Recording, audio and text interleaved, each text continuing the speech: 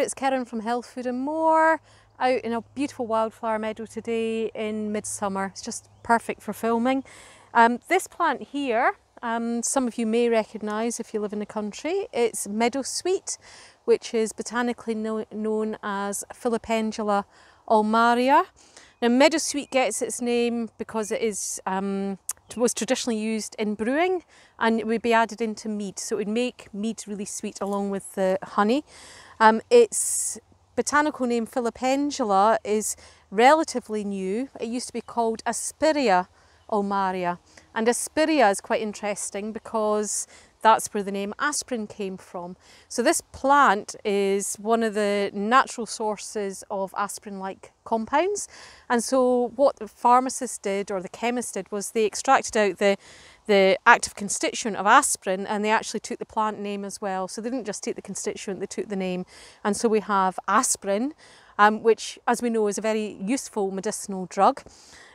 It's anti-inflammatory, like aspirin is. So we have this plant here that can be used to treat arthritis and inflammatory conditions.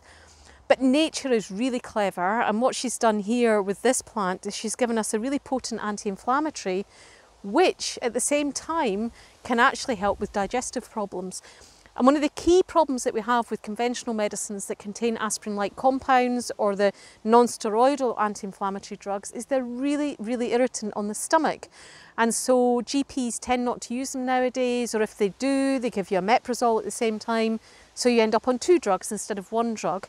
Whereas what nature's done here is she's given us this beautiful aspirin-rich plant that traditionally has also been used to treat stomach ulcers. So we actually have a plant that can be used to protect the stomach lining at the same time as actually getting the anti-inflammatory compounds that we're looking for. But it does much more than just treat the inflammation. What Meadowsweet does is it helps to regulate out the acid-alkali balance in the body as well. And medical herbalists would see arthritis as being a condition of too much acidity in the blood. And so we would encourage a more alkaline diet, and we would use alkalizing herbs to try and remedy that. And Meadowsweet is very good at reducing that acidity and pushing us into a more alkaline state. So there we have 3 aspects of Meadowsweet that make it really useful for treating arthritic problems. Now, traditionally, when we look at things like stomach ulcers, which is what we can use this plant for, we would prescribe herbs like Meadowsweet or marshmallow, etc. We didn't understand that there was actually a bacterial aspect behind that. And what we've discovered with modern science is that a lot of stomach ulcers are related to a bacteria called Helicobacter, which can then irritate the stomach and set up that whole inflammatory process. And I have a hunch that probably Meadowsweet is quite high in antibacterial compounds as well, because it traditionally has treated these stomach ulcer problems. And if you smell Meadowsweet and give it a really, really good rub, which I'm doing now, you can smell the salicylic acid in it, and it smells like germaline. Now, we used to use germaline when I was younger for its antiseptic properties, for healing cuts and wounds, etc. So I think we have a wonderfully antiseptic plant here. Possibly it treats Helicobacter infection or has an action against that. There may be clinical evidence for that. I haven't actually researched that myself.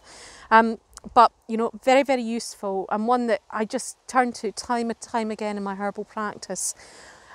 A large number of my clients that come through the door are on omeprazole and other proton pump inhibitors. And I see it as my duty as a medical herbalist to try and get them off that medication if at all possible, because these drugs are not great for us long term.